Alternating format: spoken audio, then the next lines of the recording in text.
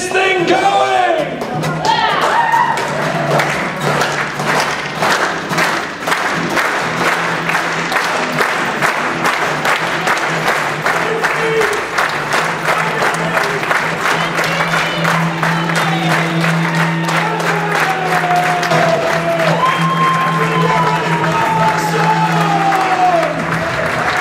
What would you say if I sang out of tune? Would you stand up and walk out of me? Lend me your ears and I'll sing you a song and I'll try to save you up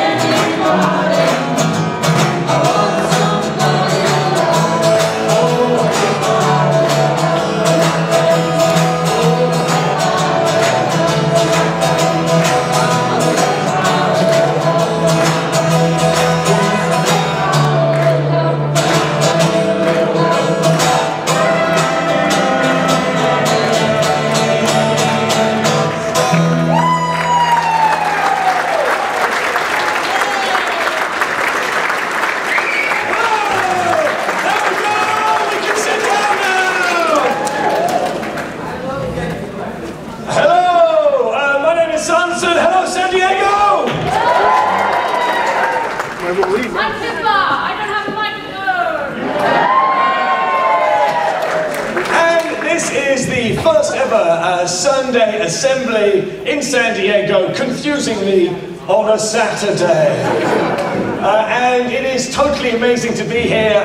The theme for this Sunday assembly is the theme of wonder, because it is Carl Sagan's birthday.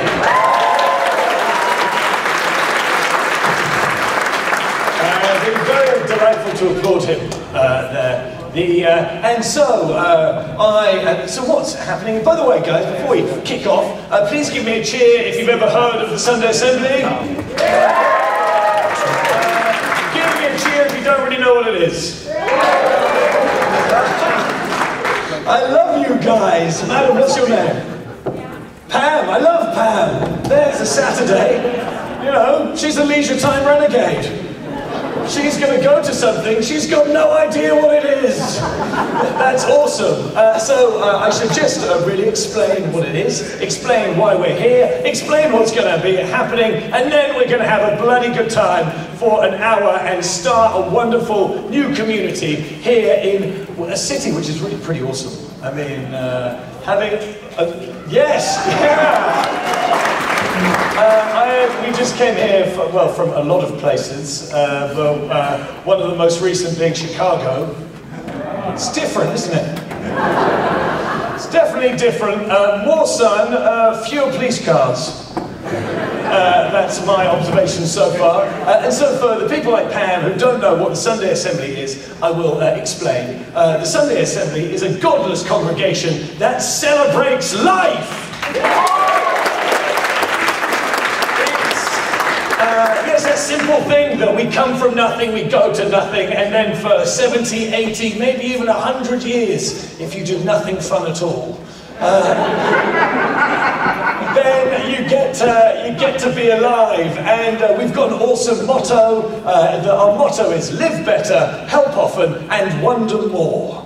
And our mission is to help everyone live this one life as fully as possible. This is not a place where, you know, we don't set out to tell people how to live or what to do, but generally, whatever people are trying to do in life, we want this to be a place that helps them do it as well as they can. And admittedly, it's got a bit of attention. It's been called the atheist church. Though we prefer to think of it as all the best bits of church, but with zero religion and awesome pop songs.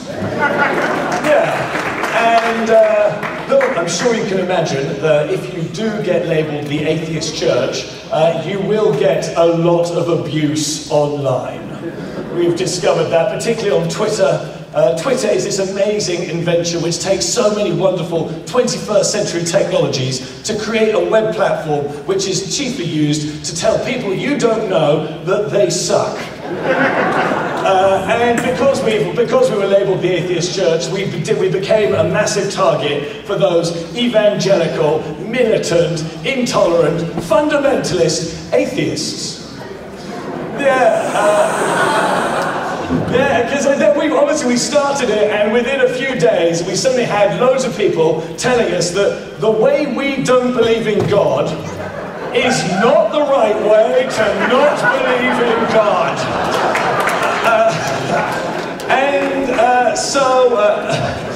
Yeah, apparently if you do it, what you should be doing is, because this is not a place to bash religion. We think we've got as cool enough stuff to talk about, you know, just on our own, you know. So that's what we do, and it's been a hell of a ride. We started it in London just in January, because Pippa and I we were going on a car journey. We're both stand-up comedians,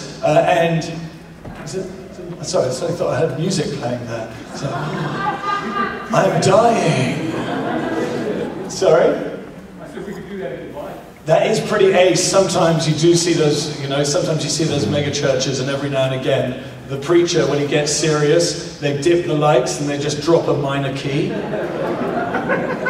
I mean, what they're saying I disagree with, but their theatrics are amazing. So Pippa and I, we were going on a car journey, we were just going on the way to a gig, and it turned out we both wanted to do something which was like church, but for, you know, people who believed in good, but maybe didn't believe in God.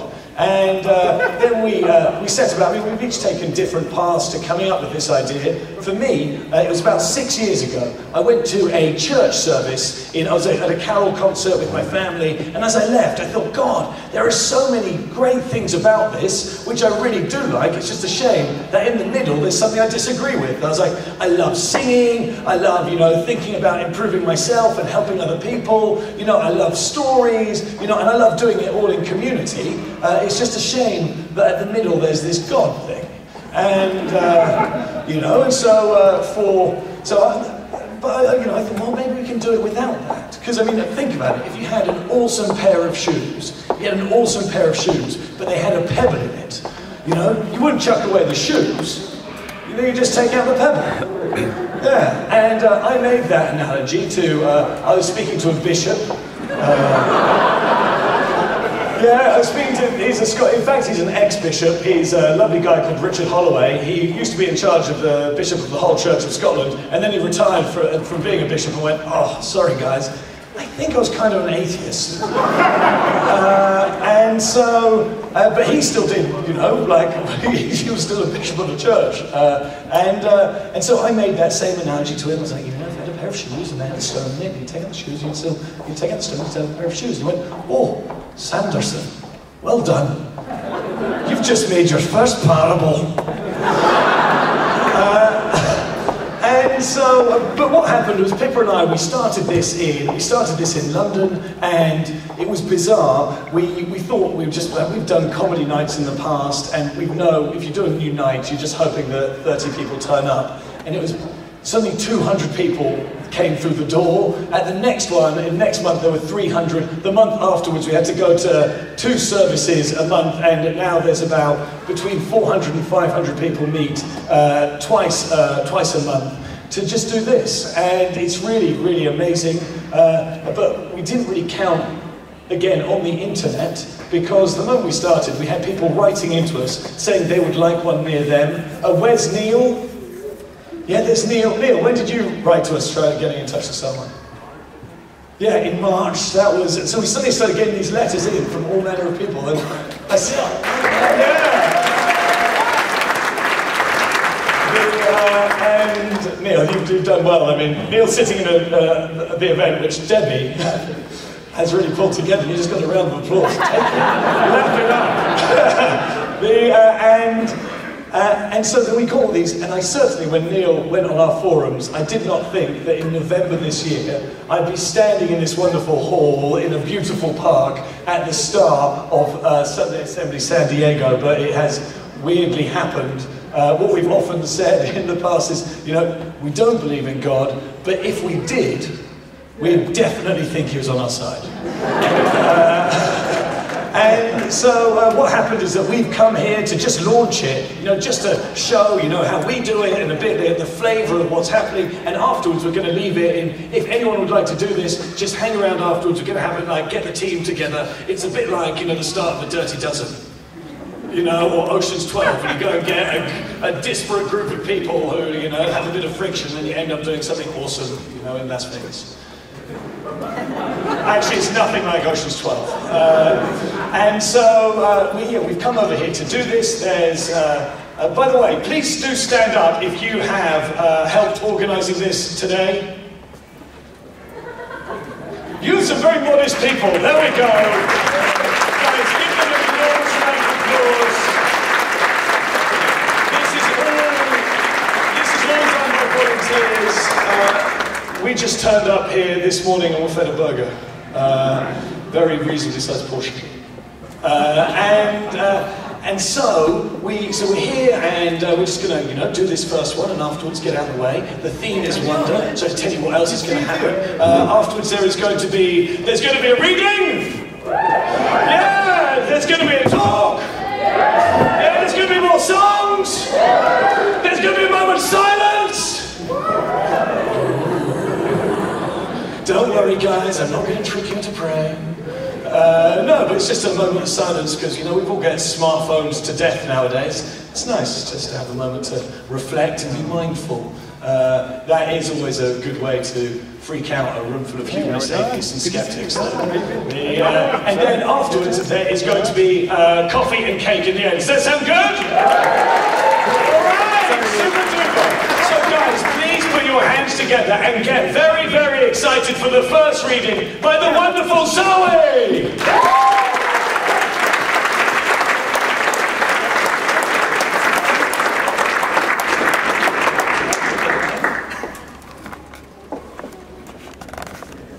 Hi, I'm Zoe, and math is one of my favorite subjects. I'm interested in working with zeros because it seems like zeros shouldn't even exist, but they matter a lot. A zero isn't an integer, and it can't be negative or positive. And no matter what, it still has a value, even though it's zero.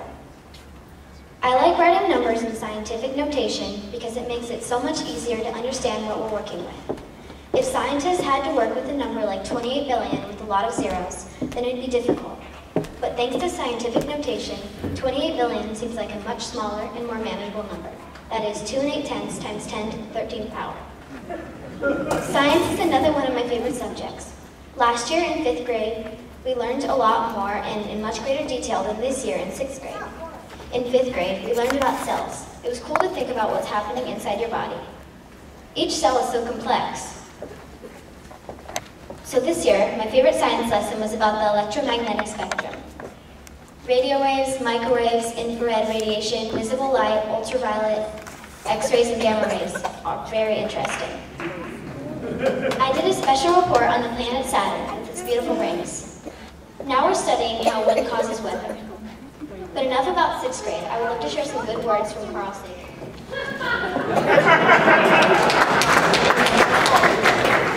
He wrote, "From this distant vantage point, The Earth may not seem of any particular interest, but for us, it's different.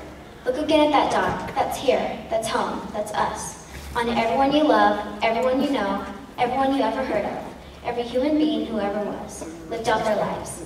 The aggregate of our joy and suffering, thousands of proud religions, ideologies and economic doctrines, every hunter and forager, every hero and coward, every creator and destroyer of civilization, every king and peasant, every young couple in love, every mother and father, hopeful child, inventor and explorer, every teacher of morals, every corrupt politician, every superstar, every supreme leader, every saint and sinner in the history of our species lived there, on a mote of dust suspended in the sunbeam.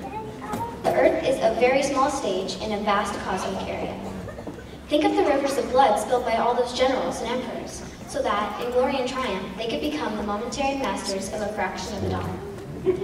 Think of the endless cruelties visited by the inhabitants of one of the corner of this pixel on the scarcely distinguishable inhabitants of some other corner. How frequent their misunderstandings, how eager they all to kill one another, how fervent their hatreds.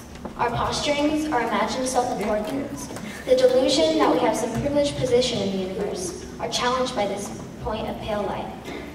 Our planet is a lonely speck in the great enveloping cosmic dark. In our obscurity, in all this vastness, there is no hint that help will come from elsewhere to save us from ourselves. The Earth is the only world known so far to harbor life. There is nowhere else, at least in the near future, to which our species could migrate. Visit? Yes. Settle? Not yet. Like it or not, for the moment the Earth is where we make our stand.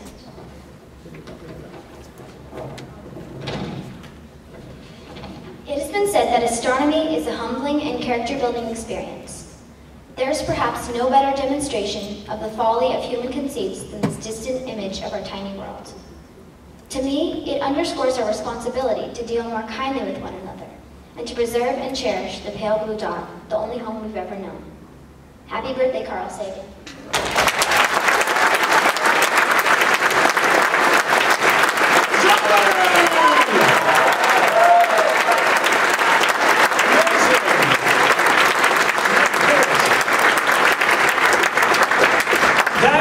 Such an uplifting reading. It's only marred in my case by looking and going, oh, that 11-year-old is way smarter than I am. And that's super great. It is wonderful whenever, I mean, we've been doing this all over the UK, and then we went to Ireland, and in the past week we've launched 5 Sunday assemblies all over the US. On Thursday we were in Nashville, which is a surprising place, just full stop, really. And somehow, in all the traveling and itineraries and the misconnections and the almost losing my mobile phone and laptop in 5 minutes just this morning, it's sometimes easy to, not connect with what we're doing here, and it's the same thing, it's easy not to connect in everyday life, but the fact that we're alive. And it's when you go and hear a reading like that, which somehow connects the very bigness with the very smallness, with the wonder which is all around us so far we can't even imagine it, with the wonder which just comes from us being humans next to other humans. And thank you very much, Zoe, for that excellent reading, which was able to help me find that in a day which has had some stressful points as well as delicious burgers. Yeah. And so, we are now going to go introduce someone else who's going to make me feel quite dumb, because he is one of the world's experts on the thing which confuses me most, which is dark matter. And his name is Dr. Kim Greist. He advises presidents on all manner of things, like astronomy, is that it? Check that out. I mean, you said you advise presidents on anything? Nor do I. Dr. Kim Greist does. So, ladies and gentlemen, please give it up for Kim Greist!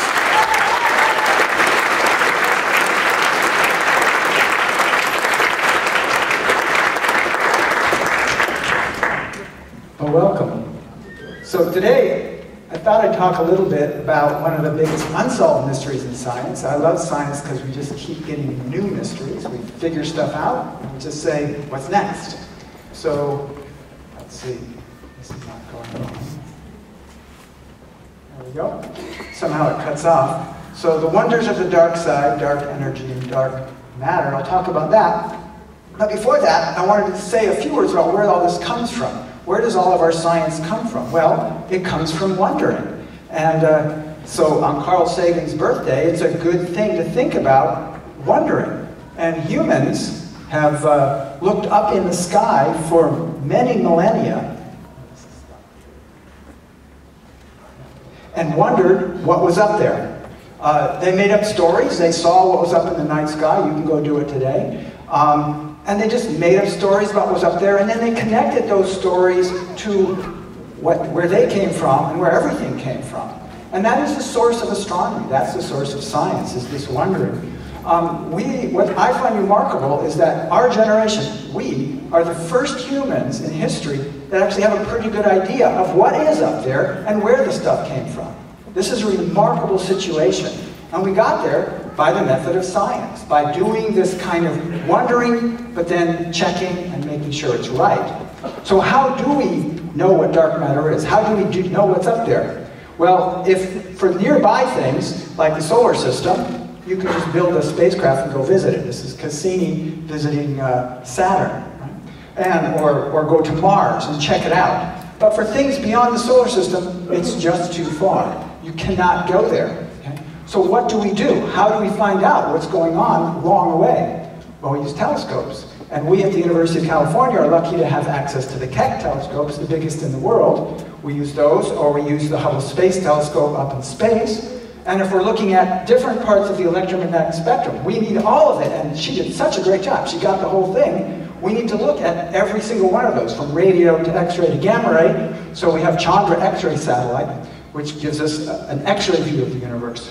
So what's the method? The method is almost always the same. We look at something, like you can walk out tonight. My little laser pointer stopped working. Just, yeah, that's why I point. But you can go and see Orion Nebula up in the sky on the left here tonight. What you do is you take your big telescope and you zoom in.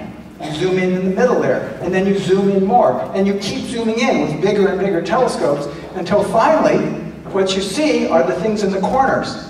Those are little tiny stars with their solar systems being formed. Little tiny, they're the same as the sun. So we can actually see, if you look down the lower left, a solar system being created with a star and planetary system. So we don't have to guess. We don't have to guess how planets and stars are made. We can just look, right? And we can see thousands and thousands of them. We see stars and planets being made. We also see them exploding and dying. This is the Crab Nebula supernova explosion. And what we find out from this, by looking at enough of it, we can figure out what's going to happen to ours. And we know that the Earth is 4.6 billion years old. The sun's got about 5 more billion years to go. Then it's going to grow to a red giant and burn us to a crisp. That's what's going to happen. Well, how do we know that? We can see it happening out in space. Right? So what else do we see out there? Well, if you look out, the main thing you see in space are these kind of nebula, these kind of groups of stars, which we call galaxies. What are these things? They didn't know. 100 years ago, they didn't know what these were. But by getting bigger telescopes and zooming in, you can actually resolve them into stars. And you can see that a galaxy like this is actually 100 billion stars. As Carl Sagan would say, billions and billions of stars all going around. So we see these galaxies, and they're everywhere. So we see stars like our own with planets, and we now know that most of the planets, or a large fraction, most of the stars have planets. So we know there's a huge number of planetary systems out there. And these galaxies come in all different shapes and sizes. Right? And they also, the galaxies themselves, each 100 billion stars come in groups. Small groups, or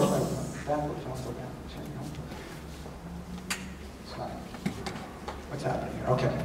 So this is a remarkable picture. This is the Coma Cluster. That's 1,000 galaxies that are all gone together. They have been born together long ago. And these big ones in the center are like hundreds of times bigger than the sun. And they've eaten 100 other galaxies for lunch. So when we look out, we see these huge collections of stars. And in fact, if you take an absolutely blank area of the sky, and you take the Hubble Space Telescope, and you point at it for 10 days, the director of the Space Telescope Science Institute did this several years ago. this is what you see, the Hubble Deep Field. Except for that thing there and that thing, everything here is a galaxy. You see thousands of galaxies in the area of a grain of sand held at arm's length. The entire sky is covered with them. And so we can count. There's about 100 billion observable galaxies, each with 100 billion stars. So there's a lot of stuff out there. Now, why did the director do this? Well, because he wanted to look at the little tiny things here. We wanted to look at it, the astronomers, because they don't look like normal galaxies. Now, why not? It's because of the main blessing and curse of astrophysics. When you look out in space, you see back in time. If you look at the sun, you don't see it like it is now. You see it how it was 8 minutes ago, because it takes light 8 minutes to get here. So let me ask you a question. Suppose there's a very advanced civilization on a planetary system 60 million light years away. And they're looking at the Earth right now with enormous telescopes. What are they seeing? No, they're seeing dinosaurs. 60 million years ago, there were dinosaurs walking around on the planet Earth. So that civilization doesn't have to guess whether there were dinosaurs walking on the Earth. They can see them. Okay? When we look out in space, we see back in time. That's the blessing. The curse is, if the civilization wants to know what's happening now on Earth, they can't. They have to wait 60 million years. Right? So, we wanted to look at these galaxies, some of which are that took the light 10 billion years to get here. We're seeing what they were 10 billion years ago. So we can see them being born. We can see baby galaxies. Now let's suppose I tell you that the universe we know here started in the Big Bang 13.7 billion years ago. And suppose I can look out at such a large distance that the light took 13.7 billion years to get here. What would I see? I would see the Big Bang. I would see the Big Bang. That picture's been taken. And my friend George Smoot won the Nobel Prize for that in 2006. That is it. So we don't have to guess whether a Big Bang happened. We can take a picture of it, which has been done. This is a picture of the whole sky, and these spots are the largest and oldest structures that will ever be seen in light, because that's the edge of the visible universe. So where's the dark matter in all this? Where's the dark energy? Well, it's called dark for a good reason. It doesn't climb, it doesn't shine. And if it doesn't shine, how are you going to see it? So luckily, astronomers can do another thing. Besides taking a picture like this galaxy, they can take a spectra and measure the speed that things are moving. Like a police can measure the speed of your car. They copied astronomers. And that's how they bounce a radio wave off your car and tell you how fast you're going and give you a ticket. Well, we've been doing it for hundreds of years, and you can see that this side of the galaxy is coming toward us at about 500,000 miles an hour, and this side's going away. So you can see that this thing's spinning around. We don't guess that, we just measure it and see that it is. Now, fine, what's wrong with that? Well, there is something wrong with that, because we know how much mass is in all those stars, and we have Newton's laws, which tell us how fast things go, given how much mass. And 500,000 miles an hour is way too fast. This galaxy should be flying apart if it's moving that fast, which it is. So we're stuck with a puzzle. It's not just this galaxy, it's every galaxy you look at has this problem. So what do? Well, we think of hypotheses and we test them. One hypothesis is that there's some invisible matter here, that there's actually a lot more matter than in the stars. Okay? Another hypothesis is that Newton's laws don't work. Well, Newton's laws are based on Einstein's theory of general relativity, so you have to throw out that. That's a serious hypothesis you have to consider, and through many experiments and tests, that has been ruled out. So we're stuck, and I'm going to skip the scientific measurements here, we're stuck with the view that the answer is dark matter. That in fact, every time you see a picture of a galaxy, there's a little blob, and there's a big dark matter halo. We know that because when we measure the speeds of things going around here, they're going way too fast. Now this was established 20 years ago. In the last few years, we find more and more evidence. It's absolutely incontrovertible now. And one of the coolest ones is this. This is another one of these clusters of galaxies. Everything is a galaxy. This was Hubble Space Telescope. But see these little arcy things? These are little tiny galaxies sitting behind this cluster of galaxies, way in the background. And they've been stretched into arcs. That's predicted by Einstein's theory of general relativity. It's called gravitational lensing, which is my specialty, in fact. And what you can do from that is you can measure the mass. And the mass you see here is way 5 times more than the mass of stars. So we know that this cluster of galaxies has 5 times more material in it than you can see. Now, what is this material? We don't know. But we do know something. We know that there's at least 5 times as much. Many lines of reasoning say it can't be made of ordinary stuff. It can't be made of atoms. It's some mysterious substance unlike anything here on Earth. Yeah? This is what I like to research on, try to figure it out. Maybe it's black holes, maybe it's new particles, we don't know. Okay? So there's the dark matter. Where's the dark energy in all this? The dark energy is even stranger than the dark matter. To understand that, you really have to go into Einstein's theory of general relativity. Einstein wrote down this theory out of aesthetic beauty, and then it worked. And then people tried to shoot it down and failed. And every time it made a prediction, the prediction was right. So we're stuck with it. That's how we do science. We don't go believe in it because Einstein's great. We are there because we try to kill it and can't. The scientific theories are the ones that remain standing after everything else has been shot down. So where's the dark energy? Well, Einstein's theory says that the universe expands. Now we can test that. We can go back to this one and we can measure the speeds, remember, of all those galaxies. And they're all moving away from us, sometimes at a high fraction of the speed of light. And the smaller ones, the farther ones, are moving faster. That is the expansion of the universe. Now, Einstein's theory also predicts how the expansion goes. And my friend Saul Perlmutter, a few years backwards, set out to measure that. And what the theory says is the universe should expand, but in the early universe it goes very fast, then it slows down because of all the matter in it kind of has a gravitational attraction and causes the universe expansion to decelerate. Okay?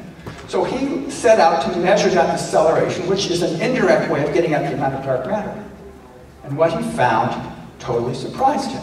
In fact, it surprised him so much he had to share the Nobel Prize because he wasn't bold enough in his first paper. And again, I'll skip the actual signing of the plots that you use, but here it is on the cover of Science magazine. What he discovered was the universe was not slowing down, it was speeding up. Well, actually, in the beginning, it was slowing down. It started out expanding very fast, slowed down, and now recently, in the last like 4 or 5 billion years, it started to speed up. Weird, very weird. And so you can see that people in science put a puzzled look on Einstein's face there. So my friend Saul, who I worked with at Berkeley, he won the Nobel Prize in 2011, and he had to share it with those 2 guys because he wasn't bold enough in his first paper to say that's what it was. And another group came along, and they found exactly the same thing. And they said, well, we think it's a dark energy. We don't know what this is even, just like we know the dark matter. This has even wider possibilities. It could be, and this is the most common idea, the energy of empty space, called the cosmological constant. Empty space has energy. This comes out of quantum field theory. It's a very reasonable idea. It could be right. It could be new particle physics, okay? Some new kind of extra dimensions or something like this. It could also be that Einstein's theory is wrong. It needs to be changed. That would be the most interesting. That's what we're all voting for, because, you know, showing Einstein is wrong is what we want to do, man. That's how you get famous, man. Einstein got famous by proving Newton was wrong. We got to prove Einstein's wrong. But so far. So we're left with the cosmic pie, which is, I think, wondrous and amazing. This is way weirder than those people who were wondering what was up in the space would have thought of. This is most of the universe is made of this dark energy, 70%. About 25% of dark matter. Atoms, which are mostly free hydrogen and helium, make up only about 4.5%. Stars and planets are less than 0.5% of what's out there. And then heavy elements, like carbon, oxygen, uranium, gold, everything that we love in this room, that's even a smaller fraction, okay? So is this model correct? Well, I don't have time to go into it, but there's now multiple lines of reasoning. Everything points that this is correct, okay? We have so many different tests of this, and they all pass. So, we humans finally have a standard model of cosmology that's based on science. We know pretty much what's out there. There's a lot we don't know, but we know how much of all this stuff is out there, and we know when the universe started, and we don't know what it's going to do because it depends on what the dark energy is going to do. You have to solve that problem to understand the fate of the universe, okay? So we can't say what that is yet. So we conclude that the Copernican revolution continues. Humans are not only not at the center of the universe, we're not even made of the main stuff of the universe. Atoms are an afterthought in the universe. Dark energy mostly, dark matter, atoms 4%. We don't know what the dark matter is, but we know that it holds galaxies together. There's a lot of it, 5 times more than atoms. We don't know what the dark energy is, but we know it's causing the universe to expand ever faster. That's what we mean by dark energy. It may not even be a stuff, it might just be a wrong theory, but it's whatever's causing the accelerated expansion. And because those are puzzles there, we have a lot more work to do, which makes being a scientist so much fun. Thank you very much.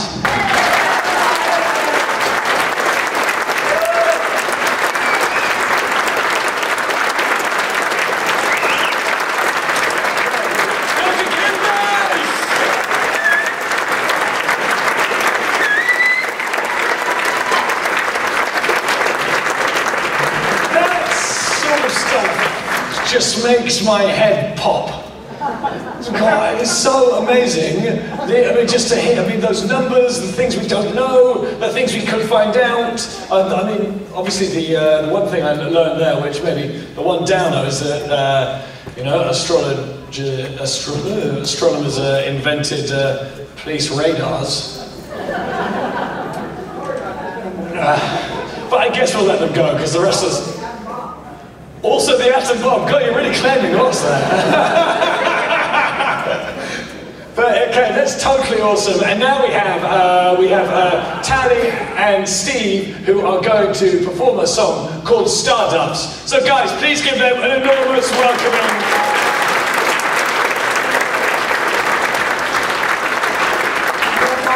Sunday. This song is inspired by Lawrence Krauss, dedicated to Carl Sagan. It's called Stardust.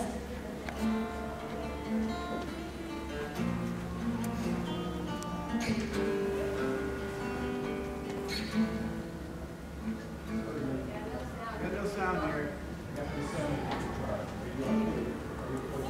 All right, try it again. Like magic.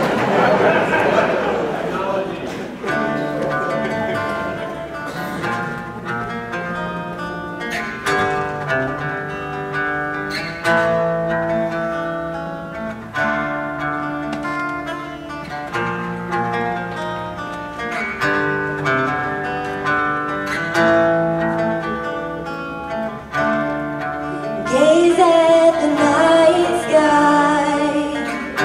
You see the blanket of stars expanding through space and time. Suddenly, you can't breathe,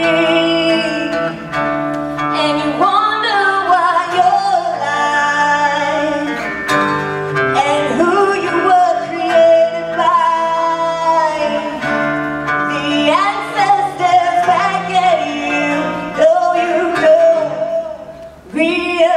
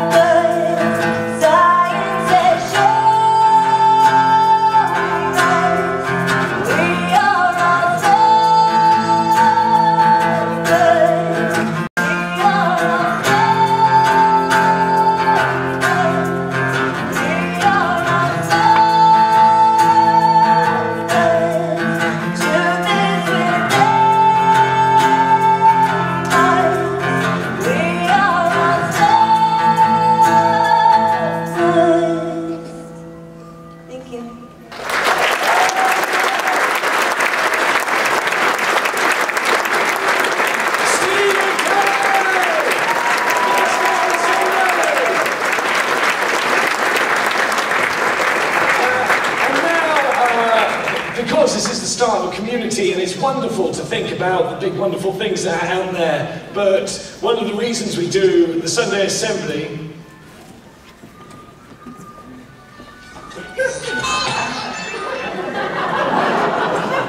it was nice to get a bit of background music. And one of the reasons is that we do it is because there's so much wonder just in the room. Building community is what this is about. It's lovely to see kids here because we've now got Sunday school and all that. But one of the tricky things is in London we want to build all that stuff here. One of the tricky things is when you do community is to try to get people to know each other. And luckily we have an awesome game which is excellent for people to get to know each other. So do you all want to play it? Alright, so get on your feet! Okay. You cannot do this like this. So we have to go off. So this game is a bit like this stone. Rock, paper, scissors, sorry. Yeah, same language. So there's 3 moves. These are your 3 moves. Right, left, and up. So follow right, us. left, and up. So side, Side, side, up, side, side, up, side, side, up. Already fun. So these are 3 individual moves. You can do them whichever way you want. So you can do up, side, side, side, up, side. Whichever way you want, So guys. keep going, guys. Come on, don't give up yet. This is just beginning, guys. Saturday afternoon. Come on. Okay, Just so don't care. these are 3 individual moves. We have to separate these 3 moves by slapping our thighs. When we say we have to, So slap, move. slap, move. Anyway, you know. Slap, move. In time. Slap, move. Slap, move. Slap, move. Slap, move. Slap. Oh my God! Now for another 4 hours. This is basically it. Okay, but now what we're going to do, it's a game you play with someone else, we're going to add a game mechanic. So what you're going to do eventually, just watch for a minute, we're going to face somebody and you're going to work with them and also against them. It's like life. So So you go any way you like. Uh-oh. So what happened there is we both went down and we went the same way. Okay, so then, you go, oh God, sometimes in life you go the same way as someone, so we should congratulate each other by slapping our thighs and then... yay! And then you carry on. Then you carry on.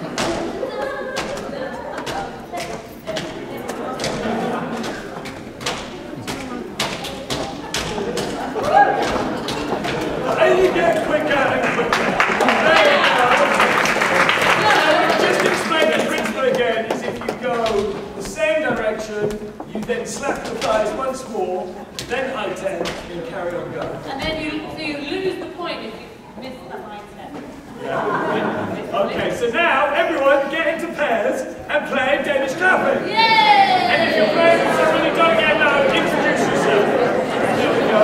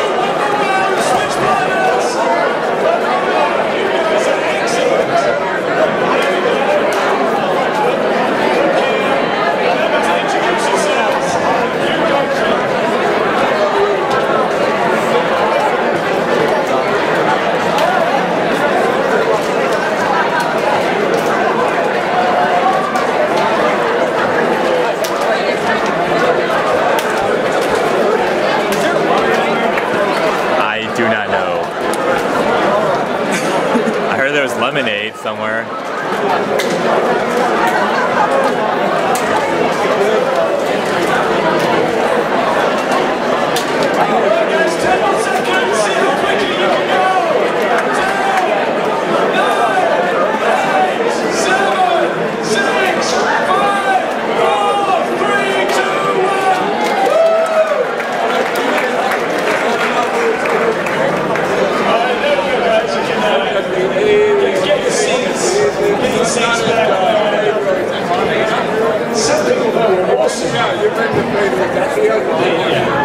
So that was a little game we first played. We did in London. We had a Sunday assembly on play, and so not only did we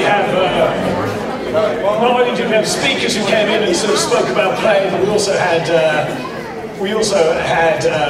played that game because it's fun, and what we try to do at the Sunday Assembly is it's always great to, you know, we like to have some joy, but we like to achieve it rationally, we like to have some, like, really ecstatic, but we like to be logical about it. Because, you know, us humans, we've got the irrational, we've got the logical, we like to pull them all together in one thing, which, you know, does it all. And so, one other thing that is going on here is, so as we're going around doing this, at the same time, we also, well, we've had just since last Thursday, we've had emails from over, I think it's almost 300 people who've said that they would like to start a Sunday Assembly of their own. So far we've had 2 people from Alabama, but no one from Mississippi. And so what we're trying to do is, and so we're just trying to find a way that we think that we can help them as quickly as possible. And so at the same time as this, there is, we've got a crowdfunding campaign going on. Please feel no pressure to donate. If you like, we've done a funny video, which we're just going to show you. If you like it, please share it with anyone you like on the Facebook or the Twitter or the, do you guys have that here? You've got the NSA! All right then, but luckily, and now the whole world's got the NSA too. It's the gift that keeps on listening. And so we just got a funny little video. We thought we'd show it to you because it explains a bit where we come from, and if you like it, share it and all that. And so here is it all. Oh, look, these guys are good. All right, so.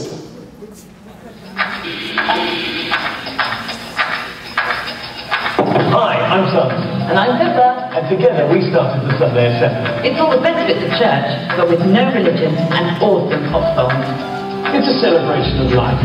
And it's not a cult. But that's exactly what we say. To explain this properly, let's begin at the beginning. It was almost 3 years ago, and we were in a car driving to Bath. Would you rather just 2 comedians going to a gig? No straw, just above your bottom. When it turned out we both wanted to do something like church for people who didn't believe in God, but did believe in good. We started in London in January, and now hundreds meet twice a month to hear great talks, sing awesome songs, help in the community, and share tea and cake. But no Kool-Aid. The funny thing was, it accidentally went a little bit viral. More and more of London's atheists are waking up on a Sunday morning and going to church. It turns out there are loads of people out there who want to live better, help often, and wonder more. There's already one in Melbourne, New York, Bristol, and Brighton. By the end of the year, there'll be 30. That's a 3,000% growth rate, I think. We've got this far, just us and a boatload of volunteers, but we've had hundreds of requests from people who want a Sunday assembly of their own. And if we want to reach the 300 million people across the world who have no religion, we're going to have to get digital. Here comes the science bit.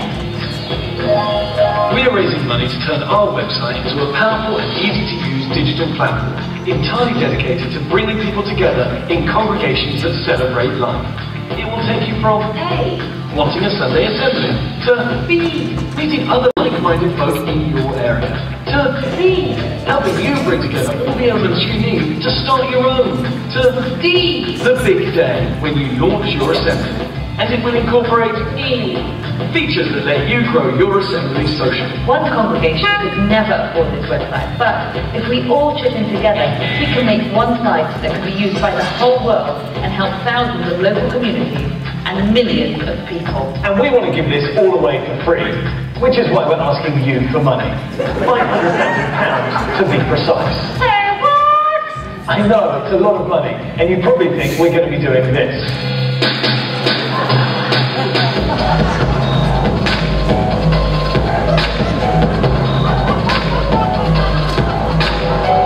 But in fact, we're actually going to be doing this. £500 an hour? That seems reasonable. You see, to do this brilliantly, we're going to have to hire the best designers, developers and programmers in the world. And they are expensive. If you want to know exactly what we're going to spend it on, please pause now. We need your help to build an organisation that is 100% dedicated to helping people live better, help often and wonder more. Throughout recorded history, humans have gathered together to celebrate their values. So imagine what could happen if we married the best parts of religion with modern science. Imagine if we had the tools to help others and to make ourselves as good as we could be. Imagine if we combined inspiration, technology and community to bring human potential to dizzying new heights. In this one life, we know we have. That's the mission of the Sunday Assembly. It's ambitious, but totally doable. Please support our project. Let us change the world with love and tech. Reason and joy. And tea and cake.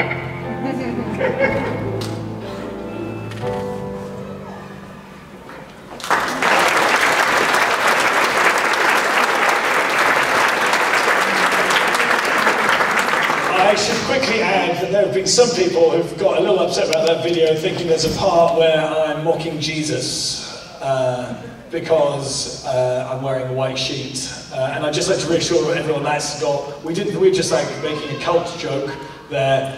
I should, that's just my face. Anything that I could do could be seen to be like, oh, look. Jesus in a blazer. And the sharp eyed amongst you will have noticed that even in all our attempts to be bling, those were just £5 notes we scratched together. And so, look, without further ado, I would just like to welcome the wonderful Debbie onto the stage, who will announce well, has got various things to announce, so I will pass that on as she does the notices. Debbie!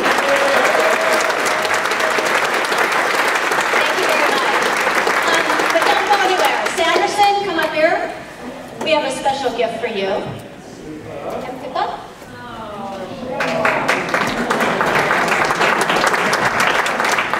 Because basically they charged us nothing for coming out and putting on a show. You may wonder, open carefully, do not drop. Now these are beautifully edged wine bottles to help them remember their stay here. It's got the 40 dates and 40 nights logo, their name, and they really are beautiful. They're made by one of our local Humanist Fellowship members, and so I'm glad. Anyway, enjoy your gift bag. You don't want to take that home. You can use it when you regift. Anyway, you wonder, why did we want to bring this godless congregation to San Diego? Believe it or not, people want this, they ask for it, they wonder about when are we going to do something like this. Well, maybe today somebody out there will be inspired to take this on. There's a lot of things that we do for the community. San Diego Coalition of Reason and all its 17 partner groups are working hard all the time to bring you programming that you enjoy and that hopefully you appreciate. And yet there's always room for more. This is a big tent. We're all involved. What we need to do is focus on what brings us together and not what splits us apart. So please consider maybe creating the Sunday Assembly or something like it here in San Diego. We're going to have a meeting at the park next Saturday at 1 p.m. Every Saturday we have a booth that's on El Prado, in front of the El Prado restaurant, where a group of atheists, humanists, free thinkers, non-believers sit out there and outreach to the public to let other non-believers know who we are and what we're about. So next Saturday, join us there. At 12 noon, there's actually a discussion group that meets. I don't know what the topic is for next Saturday, but it will be listed on our meetup websites. Following that, we'll talk about Sunday Assembly. So if you're interested in doing it, contact me before then or show up next Saturday at 1 o'clock. Bring a lawn chair. Yeah, bring a chair and some snacks. Not me. Debbie!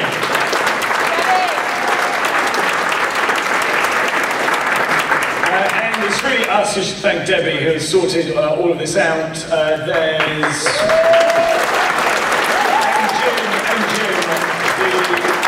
and others, and again, this is, she asked us to come over here so we could show what we do, and if there's any other people who want to carry this on, we're going to, Neil and others, we're going to have a little chat after this in that corner over there, so if anyone's interested, just we can talk about it then, and it's going to be amazing, I think, well, firstly, this, if we really hope to get one going, mostly so that I can visit San Diego for more than 12 hours. And because it definitely seems to be a place that we should come back to. And certainly by the amount of people here, it definitely seems that there would be people who would like to come. And at this stage, one of the things was just coming over and showing how it gets done. We always like to have a talk which can be informative and entertaining exactly as it was, and then at the end just a few words to to put it together, like on whatever theme it is. And for wonder is, that's one of our core things. Live better, help often, and wonder more. There's there's wonder which is both big, and then there's wonder which is very small. And we're here to hopefully be able to help foster that, help people find it every day. This wonder's always lurking in the strangest of places if we know how to look for it. Personally, I always think that the easiest way that you can find wonder is to just think that we're going to die, and then there's nothing. For a lot of people that's depressing, but I can never think of a happier thought. I'm being serious here. If you ever want to just give yourself a little kick up the backside, and whenever it's getting, just to think that one day it's going to end. To think about the nothingness, which is so complete. The nothingness where you will have fewer feelings, thoughts, and emotions than this music stand. Depressing, not for me. Not for me at all, because it just reminds me what we have right now. Right now, you can find wonder in the smallest of things. I just went and rapped my knuckles on there, and right now that hurts. And you can concentrate on the hurt, or it can tell you that right now that you are alive. And it can be found, if it can be found in the pain of your knuckles, if that moment of transcendence can be found then, how much easier it can be found when listening to Dr. Kim Grice tell us about the wonders which are in the heavens. How much easier can it be found in, a mouthful of delicious cake, which I'm in a weird position to be later on today eating a cake with my own name on it. Something which has never happened before. I'm a comedian, I've often dreamt to have my name up in lights. There's no part of me which ever thought one day I will have my name in icing. And so for me, I think the easiest way to find that wonder every day is to realise how finite this is. To realise that each breath is one of a limited number we'll have. I even like to think about my own perfect death. Does anyone here have a perfect death, the way they'd like to go? Oh yeah. Oh yeah, okay, we've got you, madam, what's your name? Jenny, what's your dream death?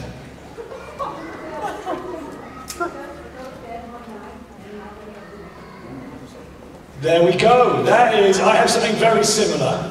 It's a bit of a cliche, but I dream of dying peacefully in my sleep, but next to someone I dislike.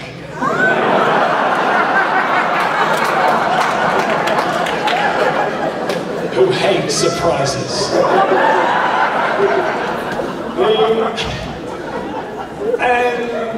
And so, as I said, there's some people who find that thought depressing, there's some people who find that thought overwhelming, there's some people who find that thought makes them alone, but for me, it makes me ever closer to the reality that I experience every day. And if the Sunday Assembly can in some way, create an organisation that helps, feed that part of us which has got our minds on other things, and also helps, cope when times are tough and helps us, you know, take the wonders in this community and help those around us, then I think that's a wonderful thing. So afterwards, after we've sung one more song, then after we've had some tea and cake, there'll be a group of us waiting over there.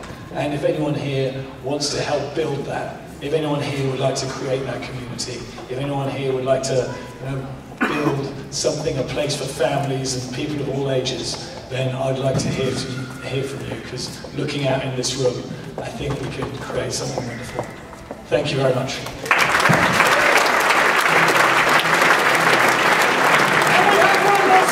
So please stand up! Sing us a life depends on it! Alright! Right like this. Okay! You know which beats the rap on here in San Diego? The correct part.